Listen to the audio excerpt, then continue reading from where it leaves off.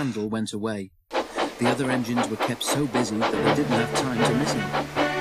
Hedge cutters had been busy too, trimming trees and bushes beside the railway so that passengers could see the view.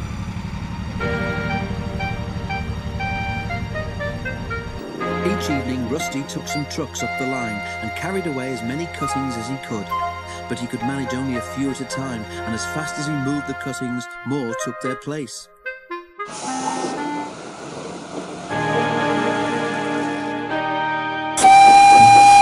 It was Peter Sam's turn to take the morning train. The coaches were full, but the rails were dry, and Peter Sam didn't mind the extra load. He puffed happily along until, just beyond the tunnel, he found that, in the night, a high wind had blown hedge cuttings across the rails. He stopped, and his driver and fireman got down. "We'll never get through that lot," exclaimed the fireman.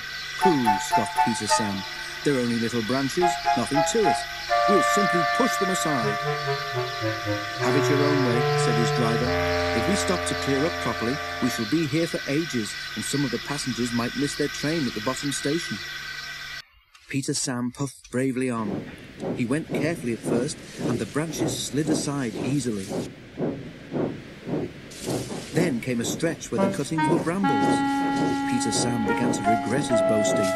Not only were the thorns prickly, but they caught in each other, and the branches stayed firmly put. "Ouch!" exclaimed Peter Sam suddenly, and stopped.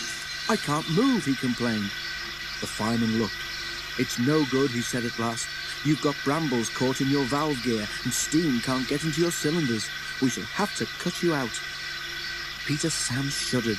He shut his eyes and prepared for the worst. The fireman pulled on thick gloves. Then, while he tried to clear what he could, the driver went to ask the guard if he had a knife. Some of the passengers had knives too and came to help. But even then, the job took longer than expected, and by the time Peter Sam was free, there was no hope of getting the passengers round the lake and back before James's train left. Peter Sam's driver apologised to the passengers, but they said they didn't mind. "We enjoyed the adventure," they laughed. The driver telephoned the thin controller.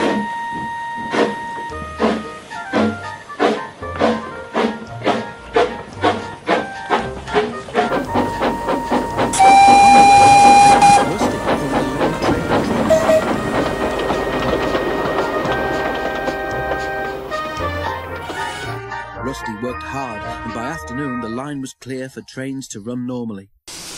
Peter Sam's front felt uncomfortable for several days. The others laughed and teased him.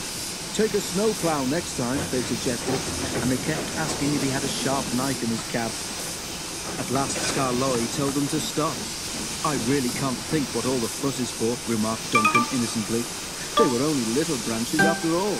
Nothing to get prickly about, surely."